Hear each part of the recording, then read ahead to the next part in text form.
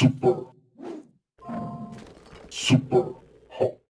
Superhot is an indie FPS with strategy elements, where you slow down time whenever you stop moving. It's pretty cool. It was developed by the Superhot team in 2013 as part of the 7-day FPS challenge. And originally it was a browser-based game, but it's now launching as a full game on February 25th, which is only a few days away, on PC. And then in March 2016 it will be arriving on the Xbox One. As you can see, the only options you get here at the start are screen res, which is pretty standard, and with features in NVIDIA and AMD you can actually scale that up to 4K. These two graphics options, that's it, best and fast. So the game is actually framed as a hack of sorts.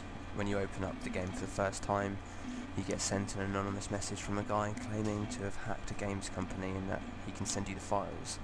And that's why this is all this MS-DOS stuff, and it's all feeds into that sort of stripped down feeling of the game. It made the game look a lot better, all this sort of stripped back 90s look of the menus, because you go in and you're suddenly hit by the sharp lines and bright colours. It looks really good, I thought. The graphics options as standard are gamma, which you can sort of change, set it up so you can make the brightness a lot more aggressive. And then you have an anti-aliasing effect. There's still a bit of aliasing even with it on, but it does make the edges of polygons look a lot better and a lot smoother. And Chromatic Aberration, which induces a sort of blurred periphery effect. Some people would argue that it makes the game look worse, but I think in this sort of stylized game it actually adds a lot to the effect of it. Either way, it won't matter too much though, because most machines are going to be able to run this at a steady 60. I had no trouble, I couldn't even get it to dip below it at all, so even at 4K, happy at 60 frames. Alright, so let's jump in and see how it all looks.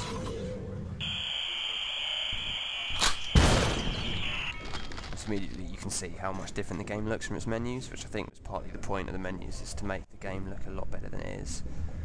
And so the game's bread and butter is this slowdown effect, so as I'm not moving at the moment, everything moves really slowly, but if I move forward you can see everything sort of goes really fast, and it's kind of this mixture of mechanics between slow-mo and fast FPS that separates the game from other shooters. So when I slow down here you can see the bullet coming towards me, and as you see the frames don't drop when I'm moving, when I'm still.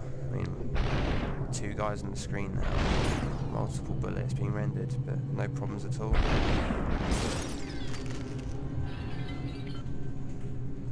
I think the game just looks really great, you know, the colours work really well, and the sort of highlighted red of the enemies really makes them stand out.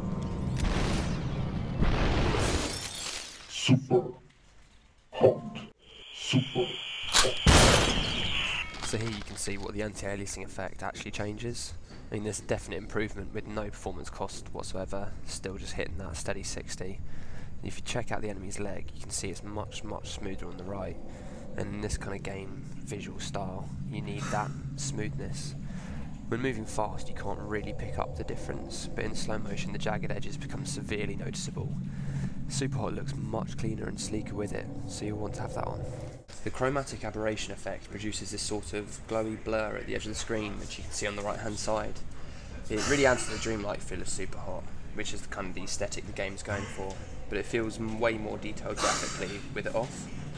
As before with the AA, this graphics option produces not a single drop frame, so it really does come down to what kind of visual style you want to enjoy while playing the game.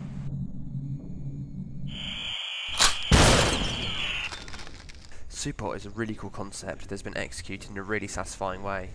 The slow motion is a really cool feature that will often distract you, literally to death. The game runs incredibly smoothly, which is all you can ask, and the graphical style makes the visuals of the game really stand out.